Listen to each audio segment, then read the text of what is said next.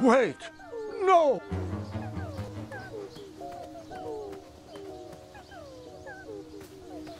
No, I didn't abandon that owl family. I found a way to save their son.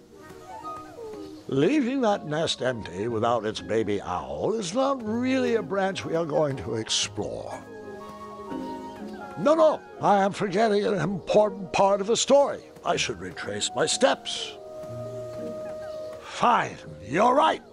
I ignored that baby owl's high-pitched hoots for help. Actually, I took delight in the sound of its vest shredding in the badger's claws. In fact, I scared the bushy-tailed picnicker away so I could gnaw the owl myself. I spewed an evil laugh as I plucked the last feathery tendon from my teeth. I knew this would be the end of that irritable owl. Is this the story you wanted to hear?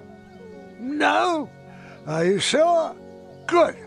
Give me a second. Let me gather my thoughts and remember what happened correctly. Grandpa, watch out! A poisonous snake! Actually, snakes are venomous, Gwendolyn. But that's beside the point. The baby owl did not meet its end that day.